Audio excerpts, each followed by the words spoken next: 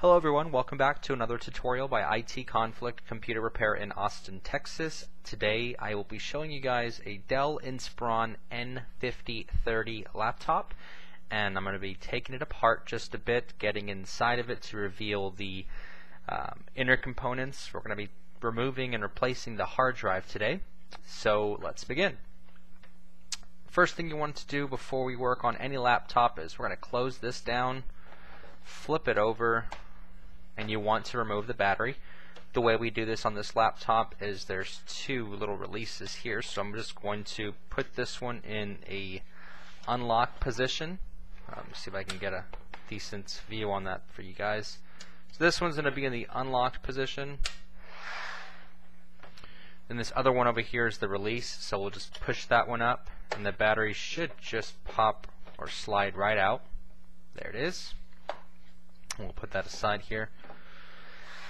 And for this laptop, I was a little disappointed because what Dell did was, instead of putting a plate here where you can just remove maybe 4 or 5 screws in the plate, take the plate off, and reveal, your major stuff, your RAM, your hard drive, Dell made it extremely difficult, in my opinion, to get inside this computer. And I'm not sure if that was on purpose so you can send your computer in for repair and pay Dell's prices, but it was a little more difficult than most computers that I've personally worked on.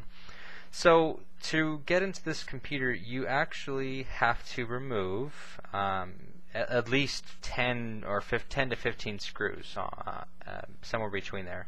But all the screws you have to remove, let me put this at an angle so you guys can see, are right here.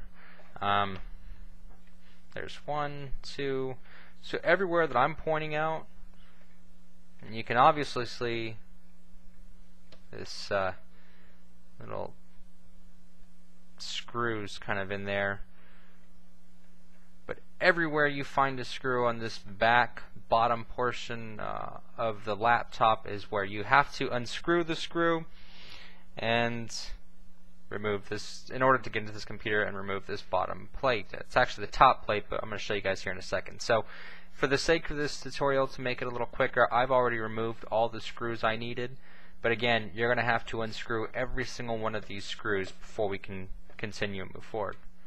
So once you've already removed these screws, go ahead and pause the video, remove the screws, put them aside, and we'll move forward. Once you've removed the screws, you want to open up the laptop again. And to get into the laptop, you should feel it start snapping right off. This top panel, this guy right here, should just start coming right off for you. And if it doesn't, you can always use a little flathead screwdriver or something like this. Let me see if I can get it for you guys. I bought this toolkit, I think, for maybe $13, $14. It wasn't expensive, but it included a lot of small screwdrivers. I think I bought it to repair some glasses or something, but it works fine for laptops. I just sort of run it through the sides here, and you'll feel it start snapping off for you, and if it doesn't, it'll start popping off. But you basically want to pop off the drive, or pop off this top portion, and you'll feel that the computer is plugged into a few places, and it's plugged in. What's plugged in are these two. You have the touchpad, which is plugged in here. I'm trying to get you guys a view, and you have the keyboard, which is that ribbon cable back there. Those two are plugged in, and I don't personally, it was a pain, to get them plugged back in there and get it closed, so I'm not going to unplug them for the tutorial. But you can slowly pull this off. If you have thinner hands than I do, you can unplug those as well, and this entire panel, this entire top portion of the laptop comes off. If you want to do a keyboard replacement, or if you want to upgrade the RAM or something, it's all in there. But for this tutorial, I'm only going to show you guys how to remove the hard drive. And the hard drive was pretty simple. You don't necessarily have to remove the entire panel if you're careful to replace the hard drive. All I did was I slid it out, and you'll see it slide out just like that by putting my thumb in there, and it's now loose.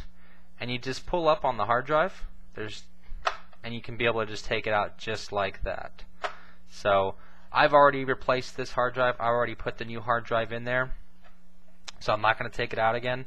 But you can see that how I did that was just unplug the drive, slid it out, and the drive pops right off. And I can take it out if I wanted to. So once I've already replaced the drive, I'm trying to do this in real time on the camera here. Let me see if I can just turn this over for a second, get the drive plugged back in. Drive is plugged back in. I'm going to verify and just make sure those that ribbon cable on that touchpad cable are plugged back into the motherboard, and they are. I'm also going to just double check the RAM, because this RAM on this system, in my opinion, it looks a little funny. It's kind of angled at a weird angle, and it almost looks like it's not plugged in all the way. And you know, just to make sure, you want to make sure those RAM pieces are plugged in correctly, and in this case the RAM is plugged in. I've secured the RAM.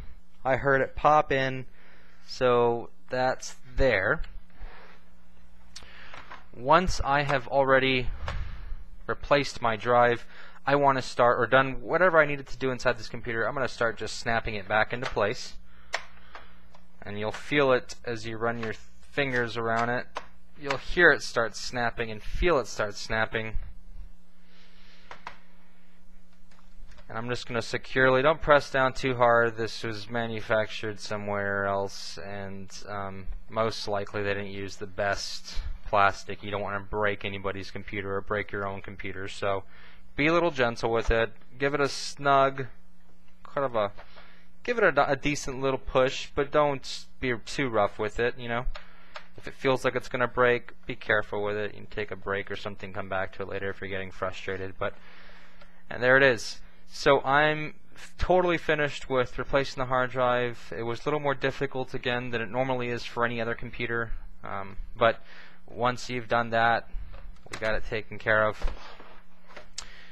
Again, this is the Dell Inspiron N5030 N5030, and what we've done what we did was just remove these screws, take off that top plate, and reveal the computer's inner components. We replaced the hard drive. I showed you guys where you can see where the RAM was located. Those two plugs that were keeping the top panel plugged into the motherboard. And that concludes this video. If you guys have any questions, please leave them in the comment section. We're on Twitter. That's twitter.com/ITconflict. We're also on Facebook, facebook.com/ITconflict. And our website is www.itconflict.com. Again, my name is Eric with IT Conflict, computer repair in Austin, Texas. Have a good day.